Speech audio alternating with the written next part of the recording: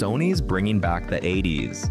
Robots are serving up treats and cooking your meals, while AI reconstructs faces from DNA, matches soulmates, and launches supercomputers into space. This year, expect centipede-like robots and liquid metal straight out of Terminator. By 2028, air taxis could be soaring above us. Welcome to the future. Hit subscribe and let's explore what's next. UC Berkeley engineers have launched the Berkeley Humanoid Lite, a walking, open-source robot you can 3D print and build at home for under $5,000. It walks on its own, mimics your movements via VR, and can even pick up objects or solve a Rubik's Cube. Most parts are 3D printed, the rest come from online stores. Total cost? As low as $3,200 if ordered from China. It's slower than commercial bots and not as powerful, but it's modular, hackable, and surprisingly affordable. The Unitree H1 from China starts at around $90,000. Elon Musk's Optimus is expected to cost between $20,000 and $30,000. And even the so-called budget model, the PM01 from Engine AI, is projected to sell for at least $12,000. Engineers at Georgia Tech have built a massive robotic centipede that crawls across farms, tearing up weeds with dozens of motorized legs and advanced sensors. According to IEE Spectrum, the machine was designed for tough terrains, like steep vineyards, where big farming machines can't operate.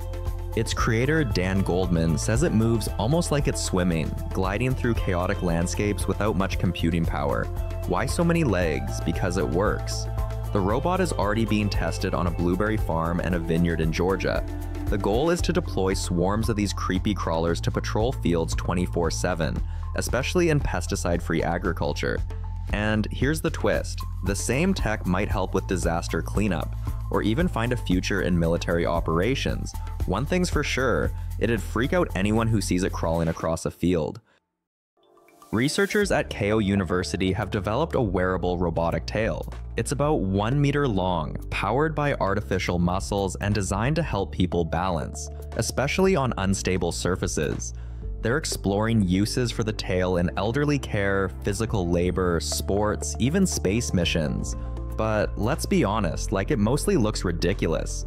Still, it swings like a pendulum and might actually help you stay on your feet. Chinese researchers have created an AI model that can generate a 3D portrait of a person using nothing but their DNA. The system is called Difface, and it was trained on facial scans and genome data from nearly 8,000 people. Right now, it's not perfect. Each point on the AI-generated face can be off by a few millimeters.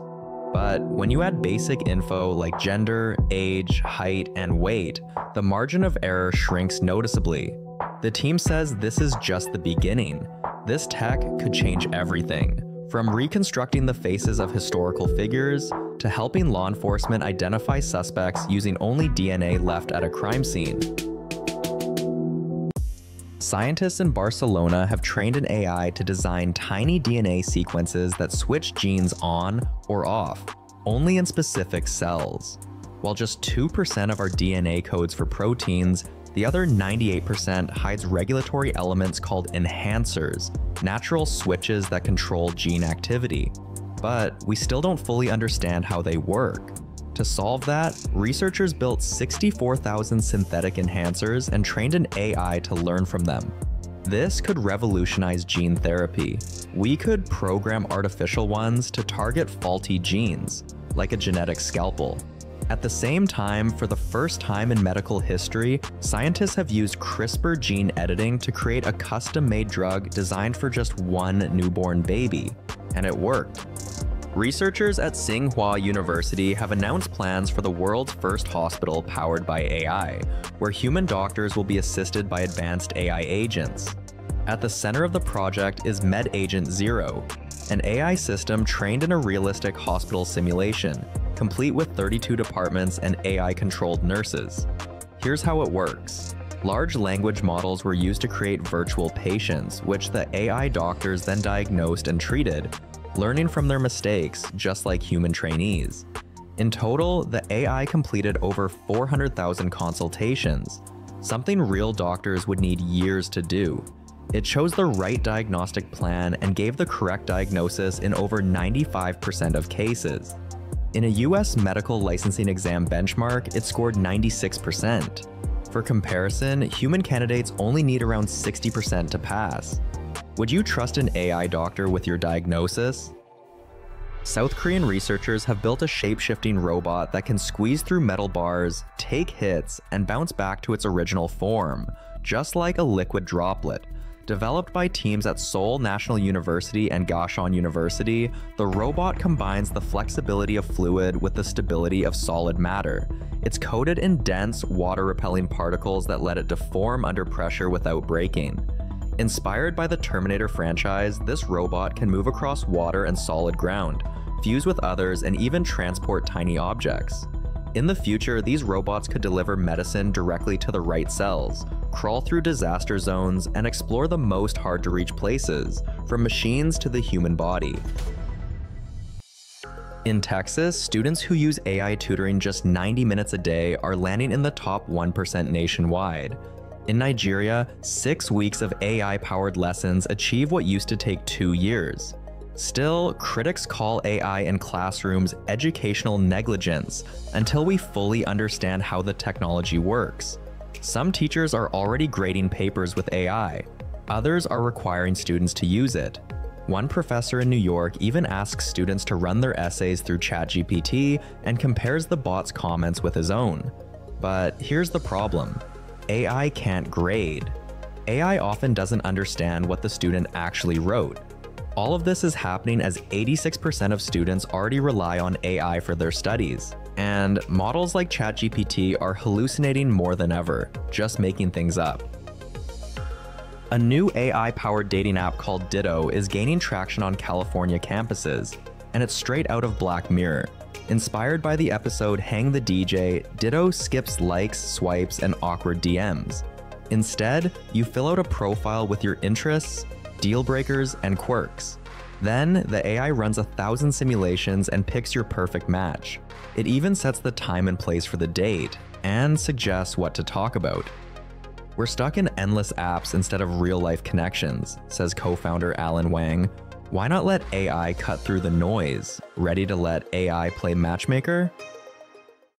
A new report from Americans for Responsible Innovation confirms what many feared. Economists are massively underestimating how fast AI is disrupting the workforce. Unlike past tech revolutions, AI is flexible, and that changes everything. Robots from Figure, for example, took 6 months to learn their first task. The second, just 1 month. The time keeps shrinking. That means even jobs created because of AI are quickly becoming obsolete, replaced before they've had a chance to settle in. Some companies are already living in this future. Gamma, an AI-powered platform with millions of users, operates with just 28 employees. A decade ago, a company like that would have needed at least 200 people. Now, it's the new normal. Check out our videos exploring how jobs are evolving in the age of AI. And don't forget to subscribe for more.